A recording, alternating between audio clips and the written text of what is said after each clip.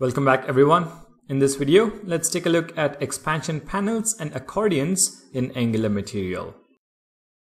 Expansion panels are basically panels which can collapse or expand to display additional details in a view. Let's take a look at some examples.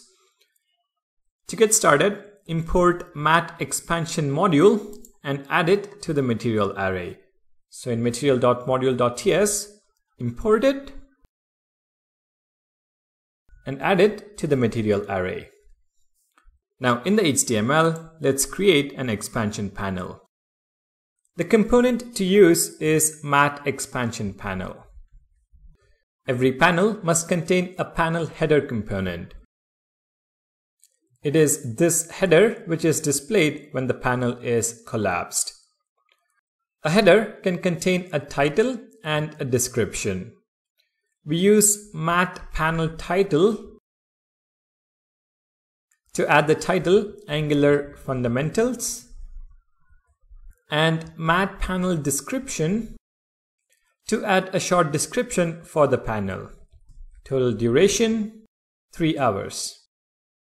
If we now save the file and take a look at the browser, we should have an expansion panel. You can see the title and the description as well. When I click on the header, the panel expands. Right now, the panel content is empty. Let's go back and add some text.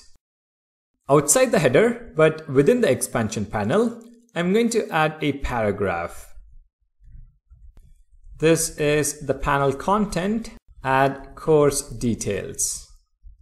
Material also provides an action row component, which I'm going to add here.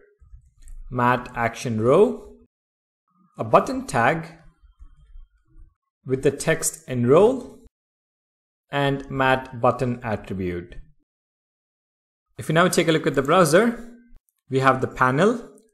I click on the header and we have the panel content, a paragraph tag, and the action row which floats the enroll button to the right. The panel details can be any HTML you wish to and is not limited to a paragraph tag. But this is pretty much how you create a basic expansion panel with Angular material. Next, let's take a look at creating accordions. An accordion is basically multiple expansion panels grouped together. Let's start off by duplicating the existing panel and changing the header and the description.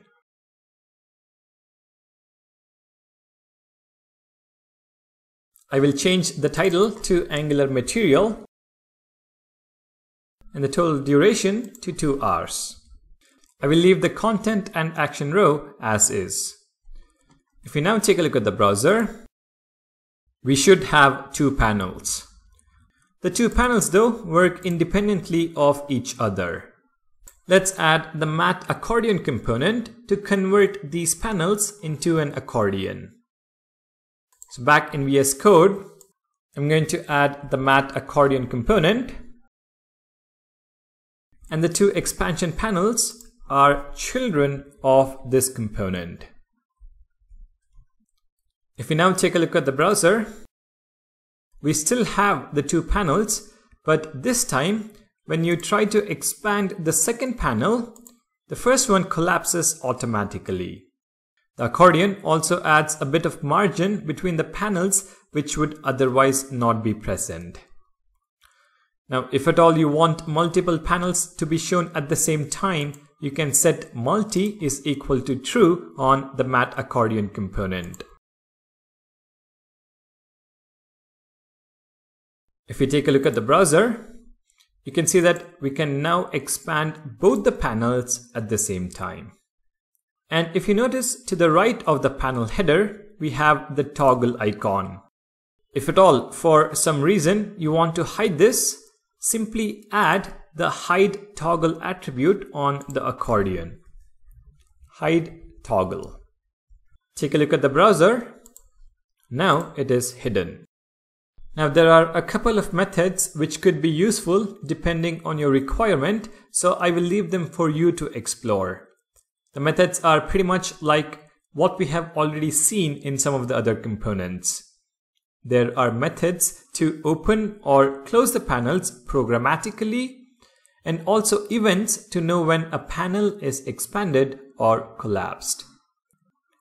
But this is pretty much the gist on how to create expansion panels and accordions with Angular material.